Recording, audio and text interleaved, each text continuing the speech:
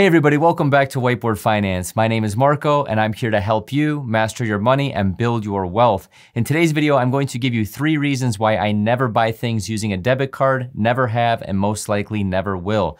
Most people typically have 2 types of cards in their wallet, one being a credit card and the other being a debit card. If you're using a debit card to withdraw cash from your bank's ATM, that's perfectly fine. However, this video is going to touch on 3 reasons why cash or credit cards are the superior option to using a debit card. Stay tuned. Number 1 is pretty obvious. You can't build credit using a debit card. When you use a debit card, you are using your own cash. When you do this, you're obviously not building credit because you aren't borrowing money from anyone. On the surface, this seems like a good thing, but as I've been saying for years on this channel, if you use your credit card for purchases that you're already going to make anyway, and you're able to pay these purchases off just like cash, but you're also gaining the benefit of building your credit score and your credit history.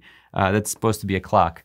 The more you use your credit cards, not only are you gaining rewards and discounts for things that you would have bought anyway, you are also building a credit history and increasing your credit score at the same time, as long as you're not missing those payments and, better yet, not incurring any interest. If you only use a debit card this entire time, you would have no credit history, which could cost you tens of thousands of dollars when applying for loans such as a mortgage or potentially financing a car. I'm not saying that you should build credit just to go into debt. I'm saying that shaving a few percentage points off your mortgage over the course of 15 to 30 years could save you tens of thousands of dollars in interest. If you want to play around with the math, check out my home affordability spreadsheet in the description below. This will show you exactly how much interest you will pay over the course of your mortgage using different interest rates. Number 2 is that credit cards simply have better consumer protection than debit cards. People love to argue that debit cards offer just as much consumer protection as credit cards, but this simply isn't the truth. I'm not even talking about perks like travel insurance, rental car insurance, and many other benefits that come with credit cards. I'm simply talking about lost or stolen cards. Take a look at this table from the FTC, which shows you why this isn't true. If you report your card lost before someone uses it, well, with a debit card, you aren't responsible for any charges you didn't authorize. Same with a debit card. Okay, cool. But what if you find out that you report your cards lost after someone has already used it? With the credit card, the maximum you might be responsible for is $50. With an ATM or a debit card, what you're responsible for depends on how quickly you reported it. I'll dive into this more here in the next table.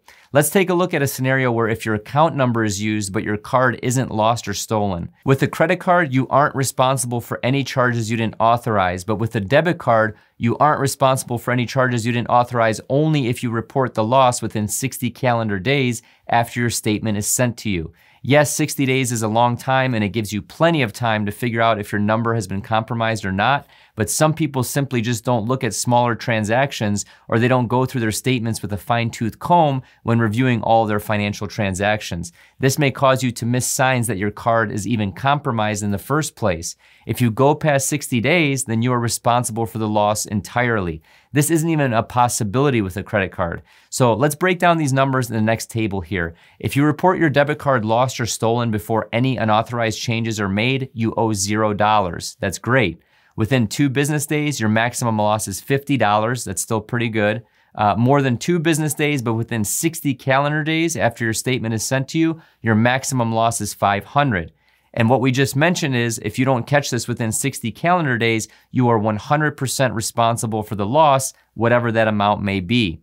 So these are just some instances of lost or stolen cards. Credit cards offer things like lost or stolen possessions that were purchased on your credit card within a certain time frame, fraud protection, trip cancellation benefits, and many others that debit cards simply don't offer. If you want to find out the full benefit of your credit cards, check out a word from today's sponsor, which is Kudos. Kudos is a smart wallet browser extension that works on both Chrome desktop and Safari mobile. It helps the average user save over $750 per year by picking the card that maximizes credit card rewards and hidden card benefits like purchase protection and travel insurance at checkout.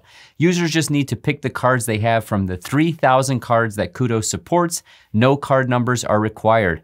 Getting started is simple. Just click on the link in the description below and add the Kudos Chrome or Safari extension to your device. You then choose what credit cards you have, pin Kudos to your browser extensions, and start maximizing your credit card benefits and rewards. For users who also choose to store their card numbers with Kudos, Kudos also streamlines the purchasing experience with a secure and seamless autofill experience that works on over 1 million sites on desktop and mobile devices. Kudos uses the same bank-level 256-bit encryption used by all major banks. Kudos has also a card explorer tool that lets you discover new cards that fill gaps in your wallet based on how you spend. Kudos is currently US only and is giving a $10 Amazon gift card towards holiday or Christmas shopping for US users who sign up before December 25th using my link in the description below. Enter the code Marco_holiday during the onboarding process and make your first autofill purchase using Kudos. A $10 Amazon gift card will be delivered to the email address you sign up with within 72 hours of your first autofill purchase using Kudos. Use Kudos to start earning and saving more with your credit card today. Number 3 is very simple: rewards, points, and cash back. Credit cards are able to give back rewards points and cash along with many other perks and benefits because they generate a lot of money from their customers. This is where the inevitable Dave Ramsey fan will get in the comments section and say, "Do you really think you're smarter than the credit card companies, Marco?" To which I'll respond, no, I'm smarter than the financially undisciplined people who make them all their money. This is similar to the bear analogy. You have to only outrun the bear. You don't have to be faster than the bear, you just have to outrun the slowest person, okay? So the bear is the credit card company, by the way. Take a look at this chart right here to understand how credit card companies make their money. The credit card industry generated $176 billion in 2020 alone. 76 billion of this was from interest. 51 billion was from merchant fees, 17 billion was from cash advance fees, and the rest you can see in the chart if you want to pause the video and take a look at this. You can use your debit card 1,000 times a month, but you won't get rewarded for it. Again, you're simply using your own cash, so why would there be any incentive for the lending institution to give you points for using your own money? That makes no sense. The only reward for using a debit card or cash is that you won't have any debt.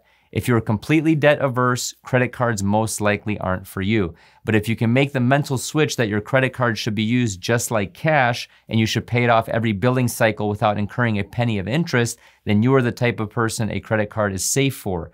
If you find yourself buying things just to buy them and you think that you're beating the system by getting rewards points, then you are going to be ultimately the loser and you're going to be helping me fund my trip to Europe using my credit card points that I've accrued responsibly. Make sense? Okay, so as always, I end these videos with my thoughts at the end. So number 1 is know your limit. If you know you're someone that's gonna go crazy if you have a credit card, I highly recommend sticking with either cash or a debit card. Personally, I don't even feel comfortable carrying a debit card around in my wallet. The only reason I have it is to make withdrawals from ATMs, whether I'm running errands during the day or I'm somewhere overseas, for example, where I absolutely need the cash. Number 2 is don't miss payments. If you do decide to go the credit card route, this is a no-brainer. I've never paid a penny in interest and credit card interest in my life. I don't plan on doing it. I treat them like cash. Only use them for purchases that you already make, even though I feel like I've beaten that point to a pulp now.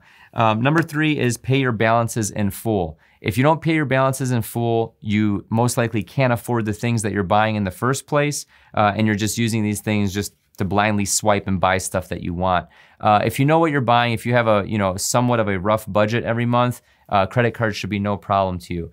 Again, the only reason I don't use these debit cards is because I feel like the protection is lacking and I feel like it's a direct link to a thief or scammer or whoever and my checking account.